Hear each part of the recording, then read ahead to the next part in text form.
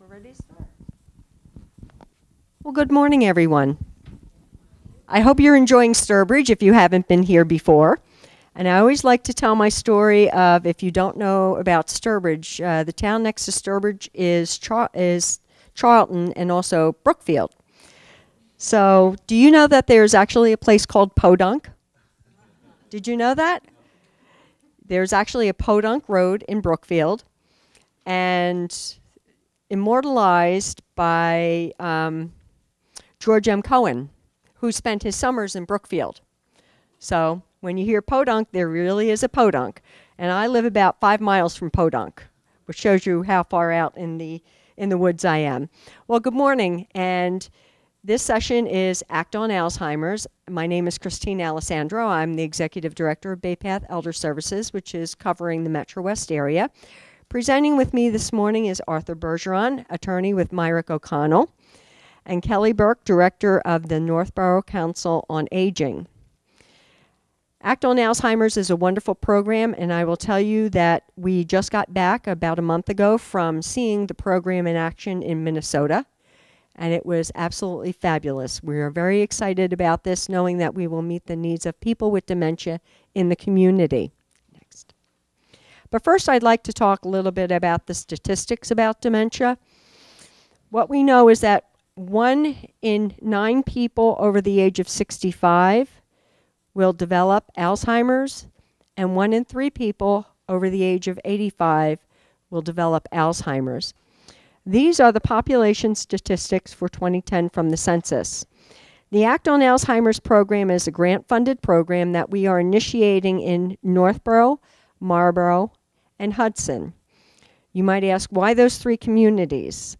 First of all, they're contiguous communities, which we thought was very important for grant purposes. Second is, I know the 3 directors of the senior centers very well and have worked with them for a long time. And when I approached them, they were enthusiastic about the program. And thirdly, we knew the municipal governments would also be very receptive to this type of program. So what we wanted to do in Metro West is start with these 3 communities and then start branching out, and then start branching out further to the entire state. So when we look at these 3 communities and the population from the 2010 census, we can see the population over the age of 65. So in Marlborough, you have almost 4,900 people over the age of 65. And again, this is the 2010 census. We're coming up to the 2020. So the population over 85 would be 835. 1 in 3 will have Alzheimer's. We're not talking about other dementias, so you're going to nudge that number up a bit. So if over 85, 1 in 3, you're looking at over 200 people in the community over 85 with dementia. If 1 in 9 has it, then you're looking at Marlborough, 537 people. Based on the census data, that's a lot of people in our communities that have dementia. You can apply these statistics to your community as well.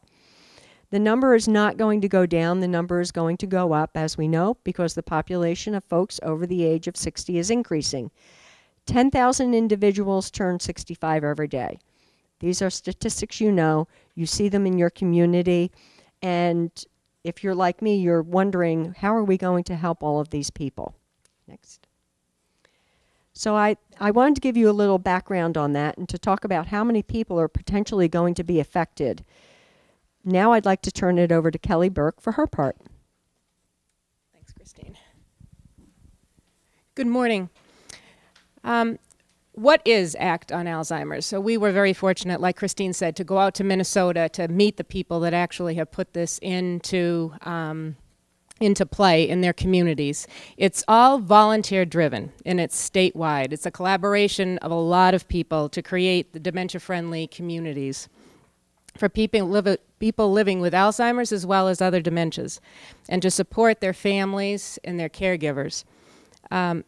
Passionate, I think, is one of the best descriptions of this program, because it seems that every community that we got to see a snapshot of really pulled together as a community and made this work, and had projects that were absolutely phenomenal that came out of those action committees.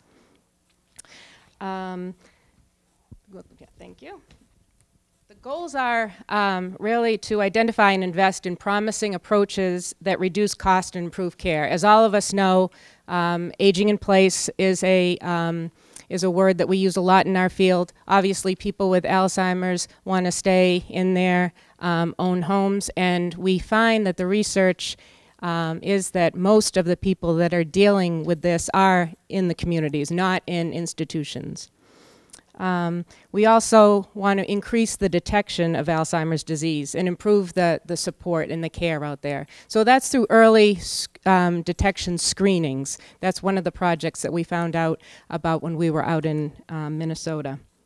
We also want to sustain caregivers for the obvious reason. We all know what it does to caregivers to be taking care of people with any kind of dementia or Alzheimer's. We want to equip communities to become dementia capable so they can carry on and support the people that are living in their community and living with this disease. And raise awareness so that people in the communities know what are the signs of Alzheimer's, how do people live with Alzheimer's and dementia, and what can the community do. We, can we go back to that slide? Thank you. One of the stories that came out when we were in Minnesota, a mom and her daughter went out to a restaurant, and the mom had Alzheimer's. And the waitress came over to take the order and was really talking down to the mom and treating her like she was a child, really. Took her order, came back with the sandwich, and when she put it down, the mom said, "No, I didn't order a tuna melt. I wanted egg salad." And the waitress proceeded to argue with, "No, you didn't. You ordered the tuna melt, and that's what you're going to get." And it was just a very sad and frustrating experience, as you can imagine. And the daughter said, I didn't even want to go back to that restaurant. I didn't want to go back to any restaurant if this is the way it's going to be." And the mom was upset too, because she knew that she wasn't treated with the respect. So part of this, you know, we talk about professionals being trained in Alzheimer's and dementia, but part of this program is really getting that education out to the whole community.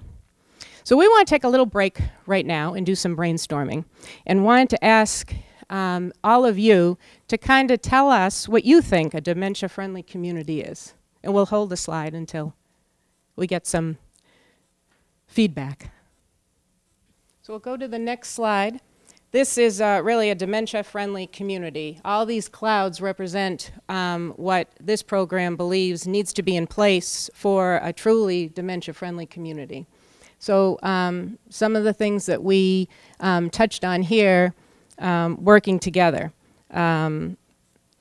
The dementia-friendly businesses, customer and employee support, like we talked about going into the library or going into a store, so that people know kind of what to expect from somebody with Alzheimer's or dementia.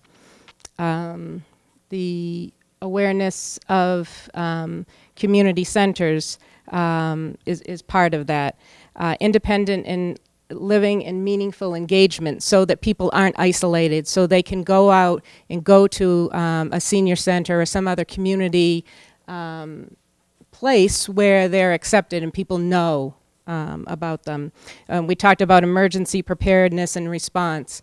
That's, as we move on and talk about the action team that comes about from this program, we'll see how that kind of fits into the program as well. Accessible, user-friendly transportation environments. Again, transportation, you know, people may need some extra help with that if they're dropped off at a medical appointment, how to, you know, what door of the hospital to come out of and that kind of thing.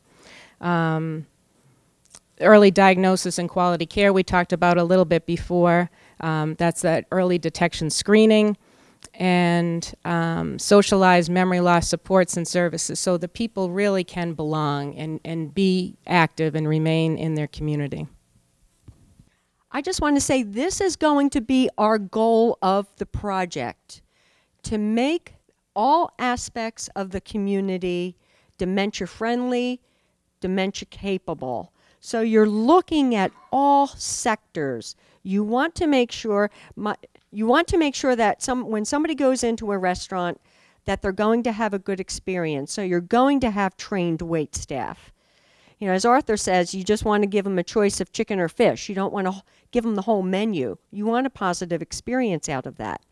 When we talk about first responders, what I remember so acutely happened in Massachusetts a number of years ago was a woman was out walking with her baby, and there was a gentleman, you know, also walking, and the gentleman had dementia. And he stopped and spoke with the woman a moment and, you know, admired the baby and said, "Can I hold the baby?" So she said, "Of course." So she gave the baby to the gentleman, and he walked away with the baby. All right? Now you have panic in the mother. You have panic because 911 is coming, and they're arresting this man because he walked off with the baby. But no one understood he had dementia. So they put the man in jail. I mean, it must have been terribly frightening. But that speaks to me of how we have to educate the community to really understand what is going on, not as all as it first appears. Next, please.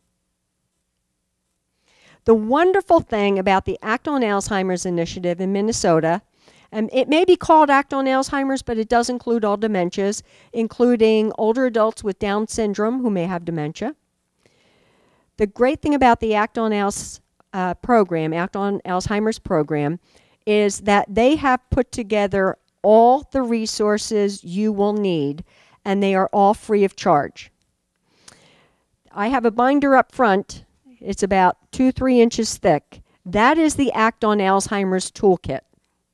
They have taken from soup to nuts, put together this toolkit with everything that you need to implement the program in your community. And there are other models out there, but to me, having a toolkit and having that roadmap, you can't beat it. All the work is done for you. On the Act on Alzheimer's website, feel free to use any of their materials. It's all in public domain. Their request is that you attribute it to the Act on Alzheimer's initiative in Minnesota. So we walked away with several of these toolkits, and over a 2-day period in Minnesota, they walked us through the entire toolkit. So now that is my Bible. That's what we're going to be working on.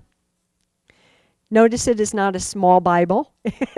So they have literally have included everything in it.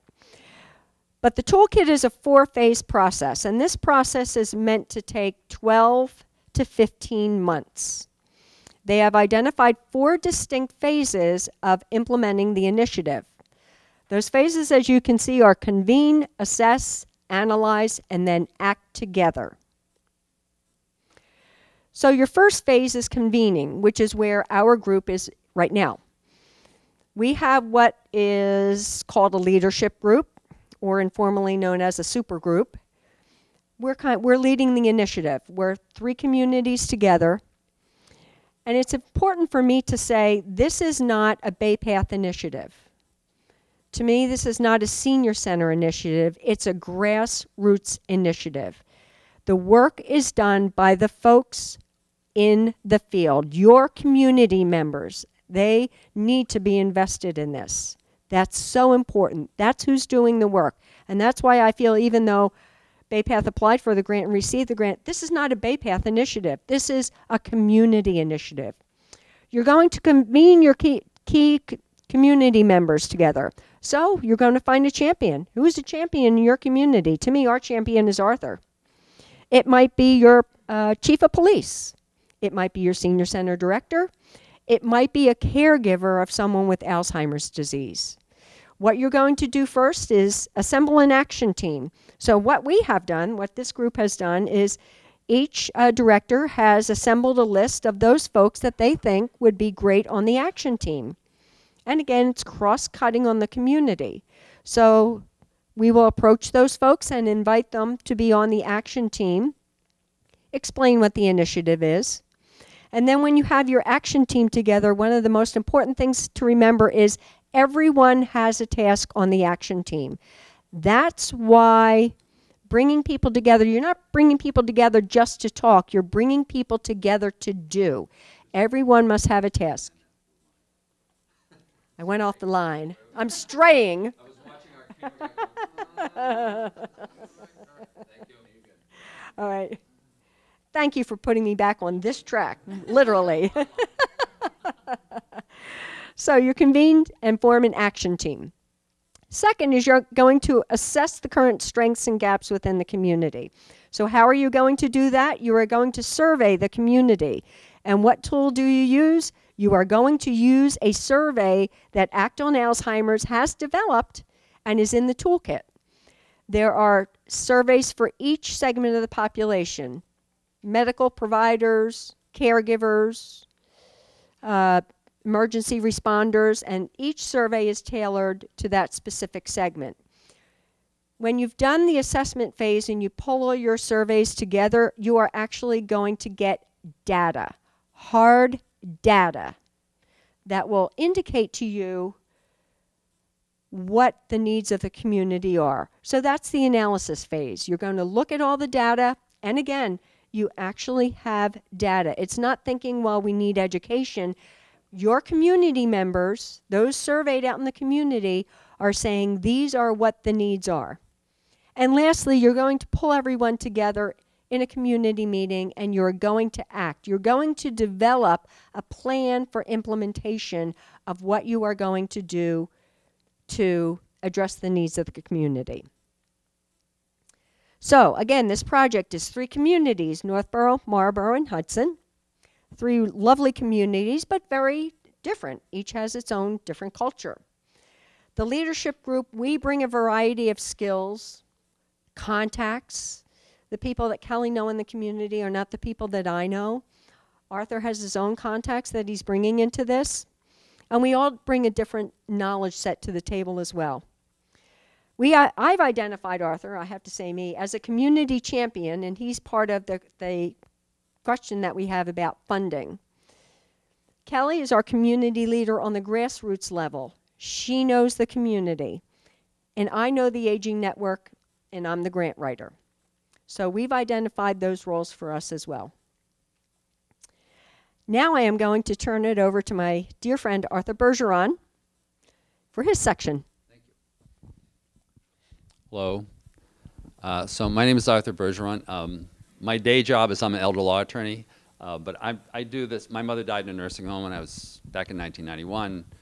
My older brother, 78, has got an early stage diagnosis. My older sister, who's 81, has got a husband that she's trying to deal with at home who's got kind of mid-stage dementia. So like I get this. So this is kind of, these are the issues that I'm really interested in.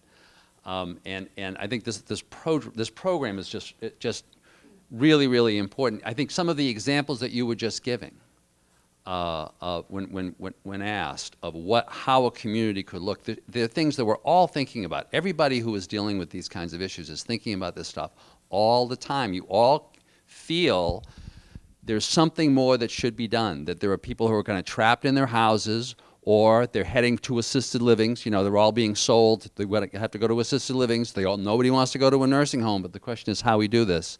So I think it kind of, all of this rings true to people. What was so exciting about going to Minnesota, and by the way, another one of our players from Minnesota is here, Janice Long, but she's the director in Hudson, but she's a shy person, so she didn't want to be on the panel. But if you have any questions, you know, she's right there, okay? I just want to make sure that you know that she's there. So I feel that my job on this, I work at a fairly large firm, it's Mark O'Connell, there are 60 of us, and we financed a lot of the trip to Minnesota, and we're in. We think this is really, really important. But one of the things that I think my job is, as part of what we've dubbed the supergroup, right, is to keep looking ahead at where we need to be going, right? It's kind of like start with the end in mind. And one of the issues that what you're all saying to yourselves as you're hearing this is like, oh, this is a really interesting idea about putting this plan together about what we're going to do to deal with the community-wide initiatives. But who's going to pay for this exactly, right? You know, it's always in the back of your mind, like, are we just doing a plan here? Or is this actually going to work? But I think what is interesting about this, and I think one of the things that one of my mantras in life is money follows good ideas. This is a really, really good idea, right? And money will follow this, and we found in Minnesota that money has followed it. But one of the things that you can really do to kind of help that happen is to be thinking ahead.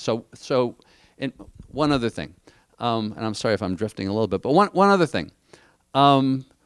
we decided to do this session, and Christine, we had talked about doing this session, even though we weren't sure that it was the right time to do this session, because we haven't gone through the year yet. So we were saying to ourselves, well, maybe we want to do this next year, right? But then we said to ourselves, no, it makes sense for us to be telling you what we're trying to do here in these 3 communities.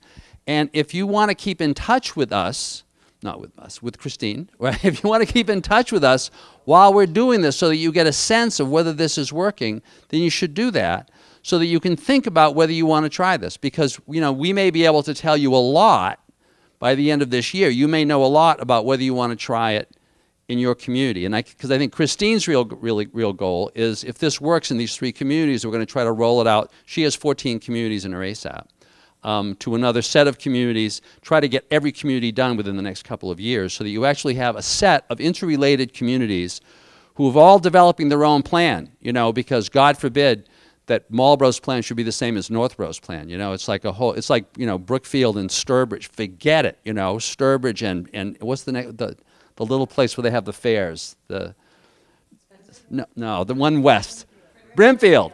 God knows, Brimfield and Sturbridge, no connection there at all, right? So everybody's got to have their own plan, but we want to have these communities constantly talking to each other about the plan. So things that you may want to be thinking about looking ahead, because if this works, we want to keep in mind, where's the money going to come from to be dealing with this, right? Is the people you want to be involving probably early on, I think we're going to be talking some more about what the action teams are going to look like. The police and fire departments. The police and fire departments. Everybody's got a story of a first responder who has dealt with somebody with Alzheimer's, and it wasn't good. It wasn't good, whether it was the police department or the fire department. I was just talking to some folks this morning at breakfast, and one of the women there said, oh yeah, my husband's a fireman. They always talk about the frequent flyers. They're always referred to as the frequent flyers, you know. So, but now a piece of that may very well be that folks need to be understanding better how to speak Alzheimer's. But the training of those folks, right, it probably is going to cost some money, right? That's probably going to need to come from town meeting. That's not going to fall from the sky, right? So you want these folks involved so that if you, the Council on Aging, is then making a run at town meeting, this is an ideal place for the Council on Aging to be in front of town meeting, saying, don't we need some money so that our first responders can take care of you, Mr. Citizen, when you are having a little trouble with your memory, you know? So, police and fire, parks and rec. One of the communities that we heard about in Minnesota was a community where Parks and Rec really got engaged in thinking about how to design their playground spaces, right, or their park spaces, so that they can be more dementia friendly, so that people will be less likely to get lost, more likely to use them, because parks are an ideal place for folks who have got dementia. Once again, the fact that you can't remember real well and aren't real sure what tomorrow is going to bring doesn't mean you don't know what a good day is and what a beautiful day is, right? And one of the goals of the exercise so often is to get out of the house. You know folks who somebody's got dementia and they're just staying in the house all the time, you know, because they're kind of afraid to go out. Where do they go that doesn't cost money? Well, there's a place, the parks, right? So, you know, parks and recs. The cable companies really early on. I mean, we've been talking about this a little bit in the supergroup. So how, if we're doing any public presentations during this first year, do we make sure that the cable companies are actively involved? Not in just the basic of going to the presentations, you know, or going to the public meetings, but doing some stories. For many of us, our cable companies are located right at the schools, right at the high school, or they're often connected with the school. This is a really interesting project. Alzheimer's stories are very personal stories, right? To get a high school kid who is really interested in this, who wants to do a story about this, who may even have a relative, someone that, you know, they wouldn't be embarrassed about having a story about them, to have that coming into your local cable station while you're doing this project is really going to help you later on. The boards of health. You'd never think of getting the boards of health typically involved in this. But what we're really talking about is a public health initiative. We're talking about looking at the folks with Alzheimer's spread across the community from the perspective of public health. How do we create the institutional framework that can help folks who have this disease deal with it by making everybody kind of part of the caregiving, right? So the Board of Health, these folks may be very, very interested in this as a project. Education, this is a personal one of mine that I'm very interested in. It seems, anybody here from an assisted living facility? Oh, good, so I can say this. It seems, I am, one of the concerns that I have and that I've expressed with these folks, right, is, you know, my day job, I'm in the private sector, right? And I'm watching everybody kind of moving all the time around the private sector. This is a very attractive marketing tool, right? Dementia-friendly community is a very attractive marketing tool. If you're an assisted living facility, and often you're talking to people about your facility because you're saying that your folks are very well trained in dealing with dementia issues, and that you can provide training to families in dementia issues, right? As a matter of fact, if you were to Google dementia-friendly Massachusetts, doesn't that sound like kind of a public initiative, dementia-friendly Massachusetts? If you Google dementia-friendly Massachusetts and click, you go to an assisted living site. There's a senior, what is it called? Senior living residences, SLR, right? They've already figured it out. They've pulled this term into their marketing, right? So you've got all these people, and a lot of people are selling. You know, the Alzheimer's Association is selling this, right? We were just talking to some folks who are opening up an assisted living in Ashland. Oh, they've all been trained, or they're getting training by something called, oh, I don't know what it's called. But when you get the training, you get to call yourself a dementia community practice, a certified dementia practitioner. What does that mean? It means that you spent some money and bought a certificate from a company in New Jersey, right?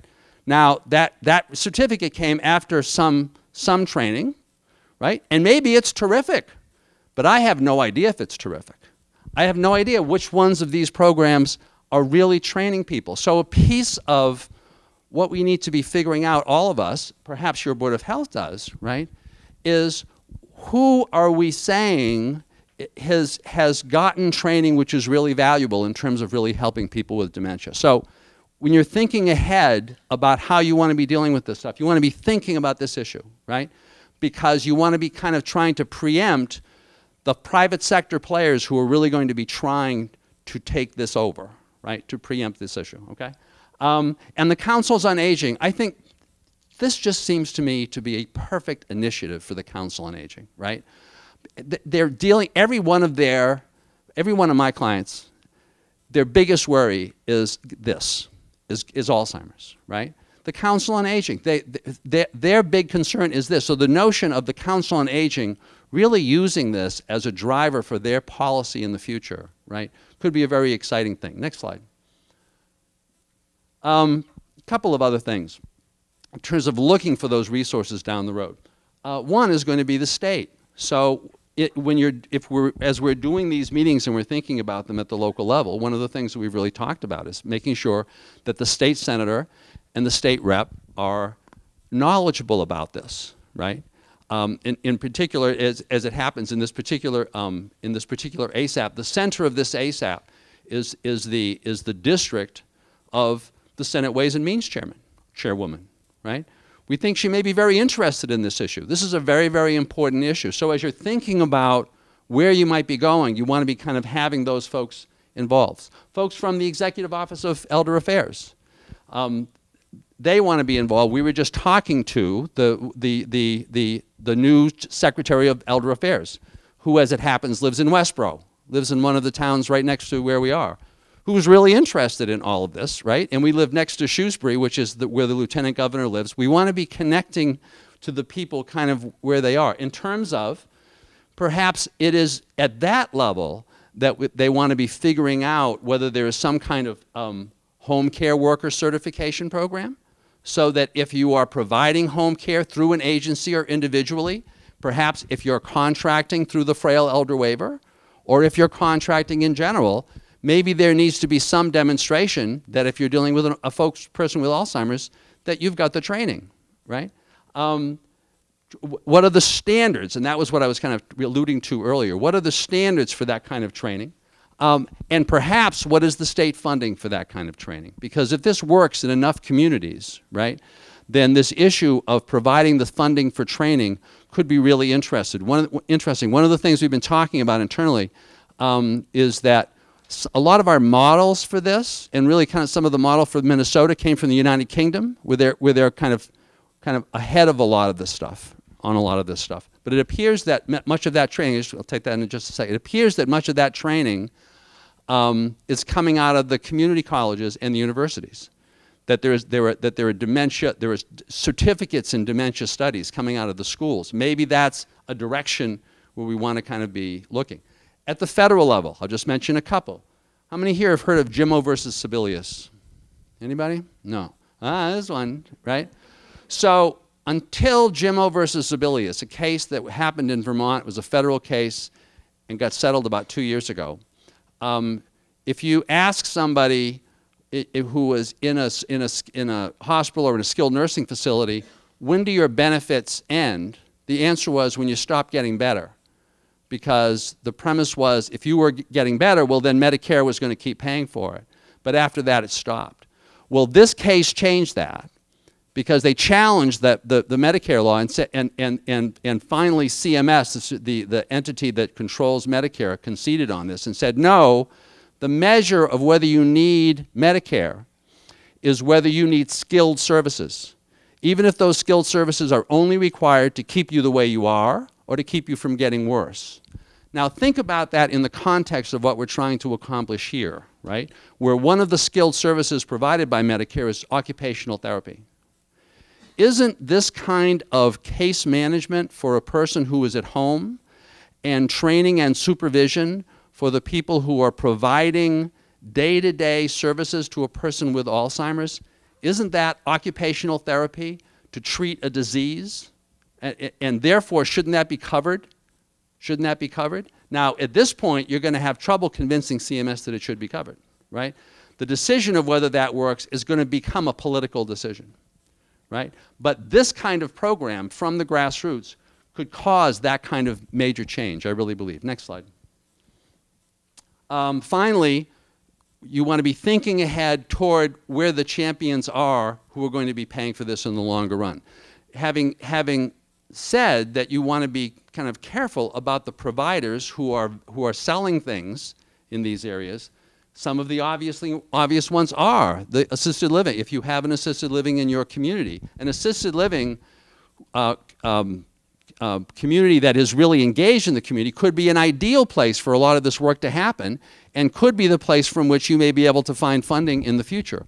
Home care agencies that are in your area, the hospital that is in your area. And finally, a lot of the funding that Christine was able to get in order to start this project has come from the insurers, right? Or from the foundations that are funded by the insurers or foundations that are funded by the hospitals. One of the folks that I think we've talked a little about and that we're very interested in is Blue Cross. Blue Cross, which has a gajillion dollars, right, actually in kind of reserves and has done a lot of kind of and is very interested in this. All the insurers are really interested in how you figure out these kinds of global community-wide solutions that are ultimately going to decrease the number of people who are going into the hospital, right? So as you hear about the evolution of these programs locally, you want to keep in the back of your mind, to the extent that you can and you have some of these players in your community, getting these players involved so that they'll be knowing what you're doing and be wanting to participate in the next level. Thank you. Get back on, Mark. As far as insurance companies, with the funding piece of this, my initial grant request was to the Metro West Health Foundation for this program. The cap on the grant they set at $20,000, which we know is just absolutely nothing when you're trying to put this together. What is attractive to the foundation is that this is a multi-community project. They want to see you forming partnerships on the local level, and that's very, very attractive. I just submitted a grant request to Tufts. I was invited to submit to Tufts. under, I think it's the President's Leadership Award, because the President's Leadership grant has to do with efforts on a multi-community level, on a grassroots level. So this program is attractive to insurers if you're coming in at more than just one community, and I would urge everybody to at least have another community in with you so you can bounce things off each other. But as far as the health foundations, they're looking, Tufts is age-friendly. Age-friendly communities, that's their focus now. I say dementia-friendly is a subset of age-friendly. You have to be dementia-friendly in order to do age-friendly. So we have submitted to them. I submitted to Fallon. I was not asked to submit a full request to them. So their shift is a little bit different. But again, I do believe that this is very, very attractive to people, especially at the grassroots level. All I'm paying for is a coordinator. That's just what I'm paying for. Yes. So we've really driven home the fact that it's community engagement and it's a grassroots level. So it's really the people in your community that will be driving whatever project that action team in the community is going to choose and roll forward in that community. So Janice and Hudson, Trish and Marlboro and myself in Northborough, we really know our communities. We know who's out there who is maybe dealing with Alzheimer's, and we'll talk about the action team, but it's important to think about having somebody who is on that journey and having dementia or Alzheimer's to be on that action team. They're caregivers. Getting people to buy in. I go back to a quote that Arthur used often when we were in Minnesota. It's the right thing to do for your community. And really that's what it is. And I think that resonates with people in your community, is that this is the right thing to do. The statistics are there. We're going to be dealing with a lot of people that have this disease and other dementias, and that we need to do something to make our community respond to that. What's in it for me? This was one of our first questions when we got out to Minnesota to the trainers. What kind of things do people bring to the table? Were they looking for, what's it going to do for my business? And so they really drove home to us that you encourage people to leave their professional hat at the door and really sit down at the table as a community member and doing that right thing, getting this this dementia-friendly community something that's second nature in your town.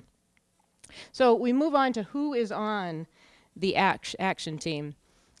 We're all going to be rolling out our action teams in the 3 towns. We're going to try to stay on the same timeline so that we can go forward through this process at the same time.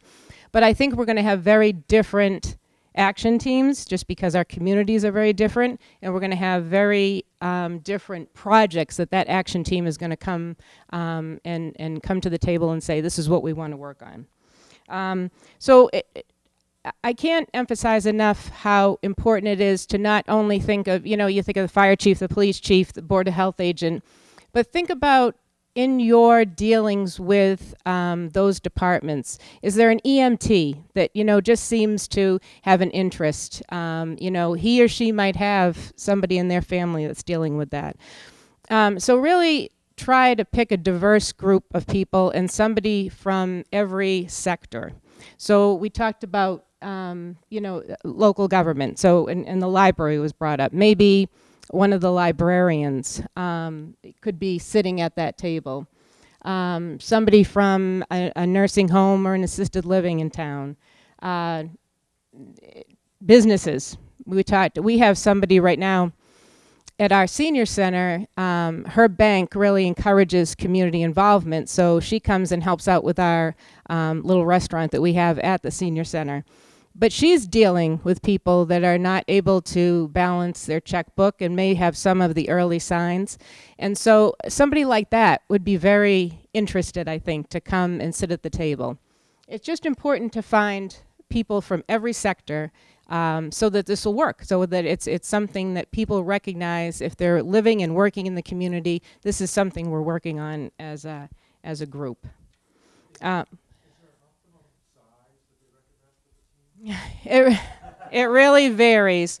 And I know one of the struggles that we talked about when we were, you know, each of us were trying to come up with our own group, is you're going to set up a time, you know, these are typically busy people that you're going to have sitting at the table. Tuesday at 4 o'clock is not going to work for everybody. So I would say to make that group a little bit bigger when you do your original list of people, knowing that not everybody is going to be able to come to the table. The other thing that's important is you're going to have that action team that's going to have meetings. But we're going to talk a little bit about that data and the analysis and all that.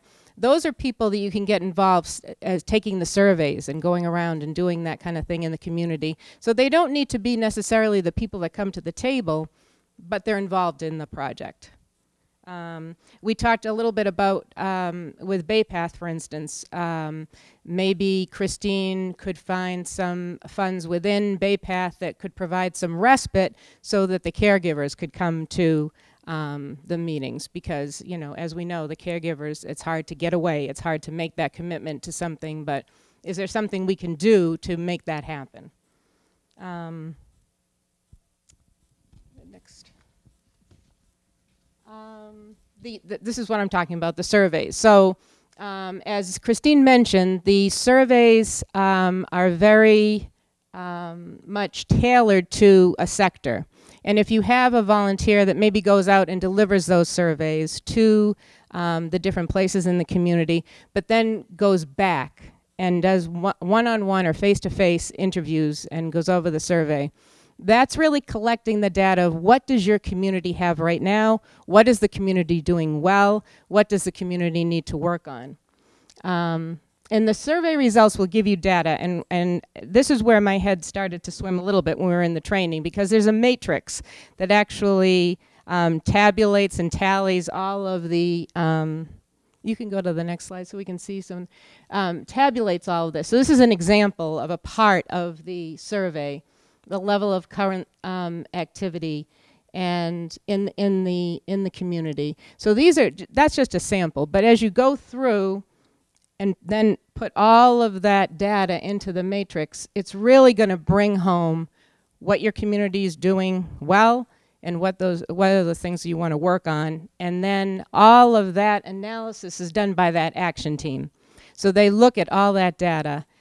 You know, it's scientific at this point. It's not just, you know, a kind of a fluff survey. So what do we, and that's going to drive the project, because each action team in any community, and we saw so many of them in Minnesota, it might be creating literature.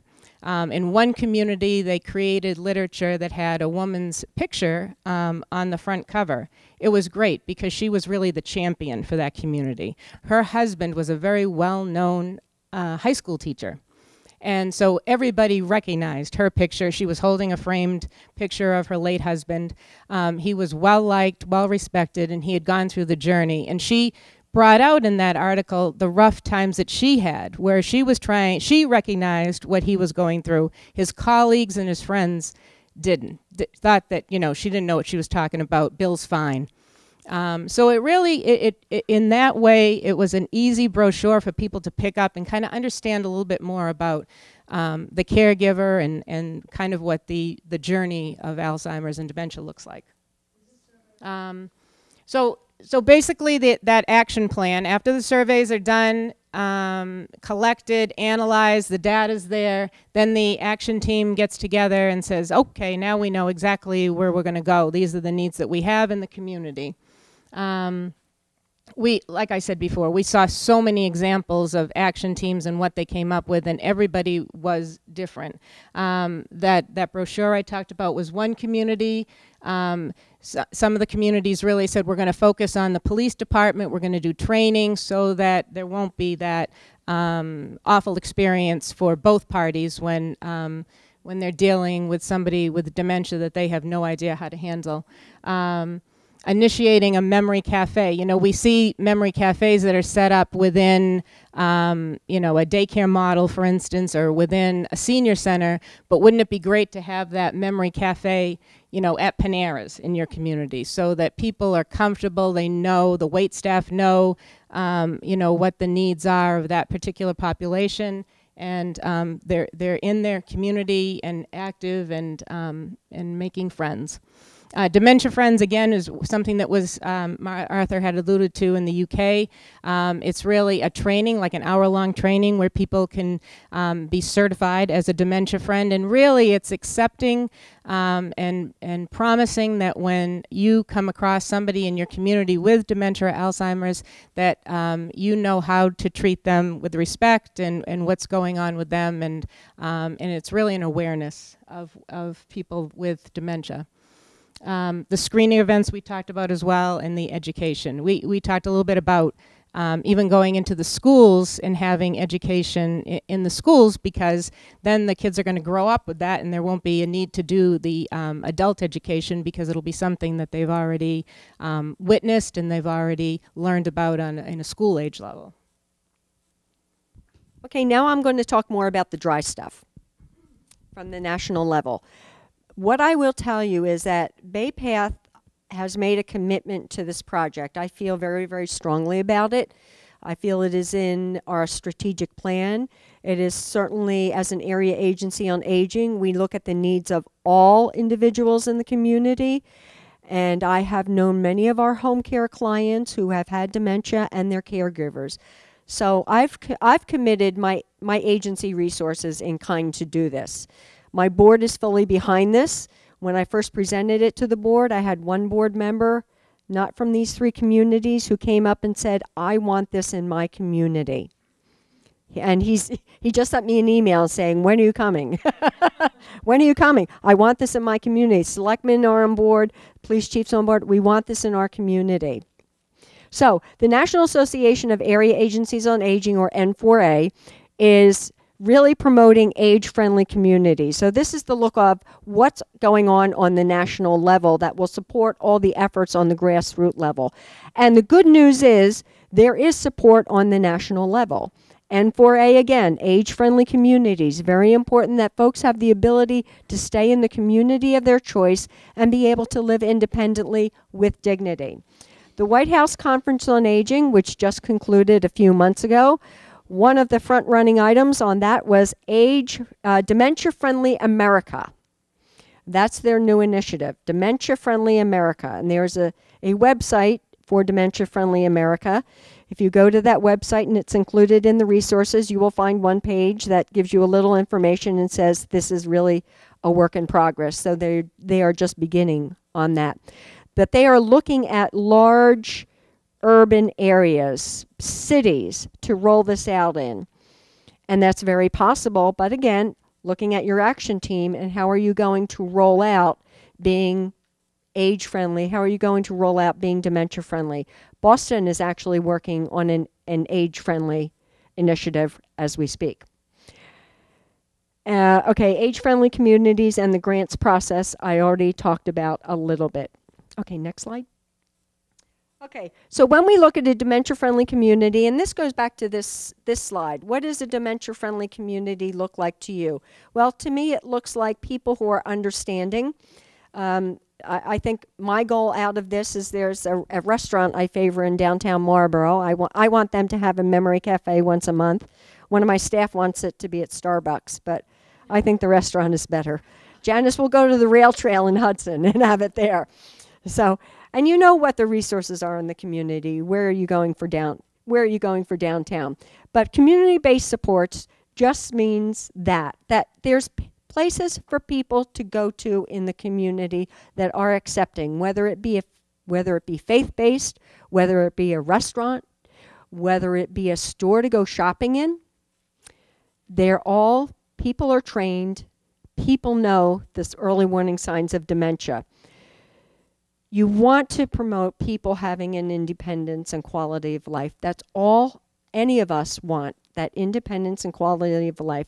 My mother, who turned 83 yesterday, as a matter of fact. I didn't call my mother. Oh.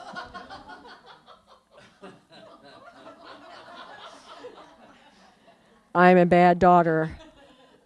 My mother is 83.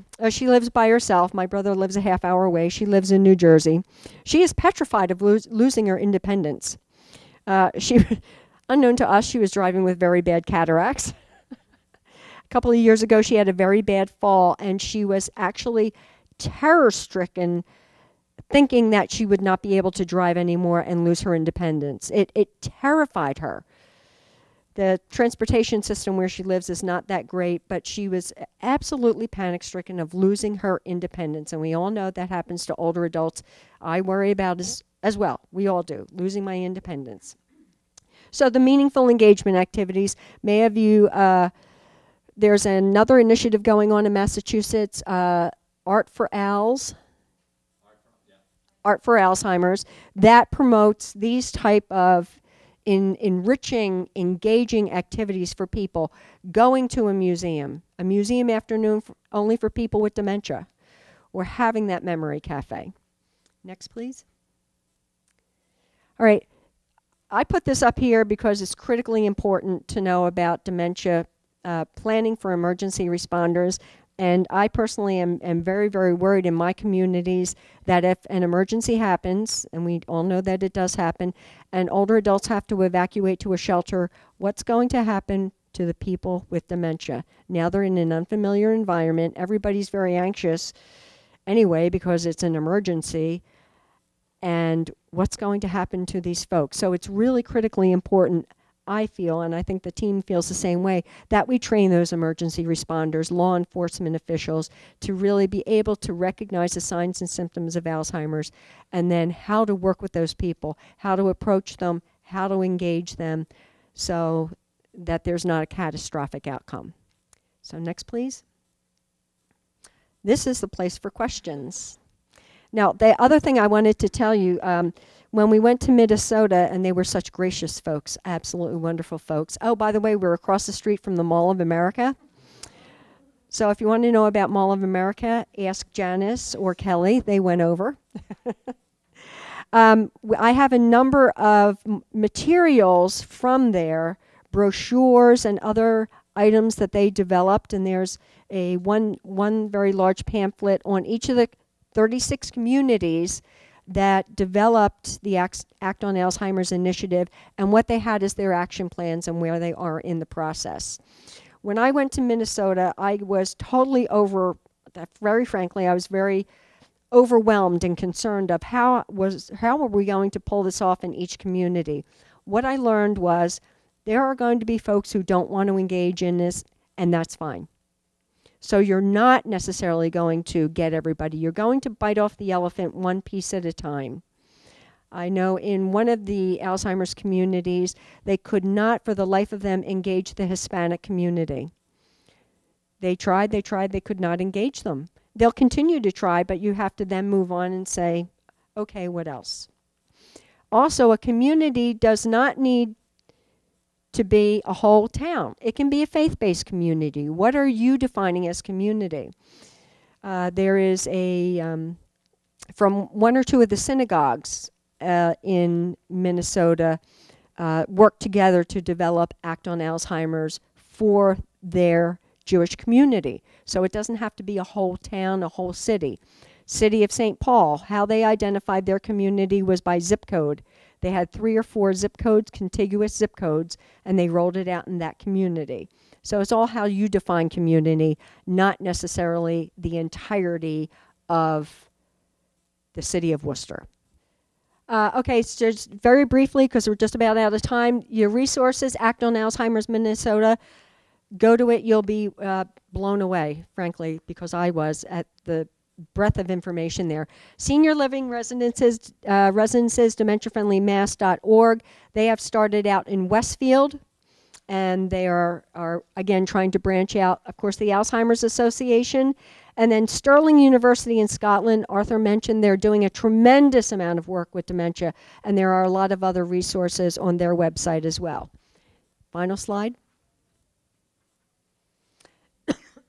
Feel free to contact us. And I say that with truly from my heart.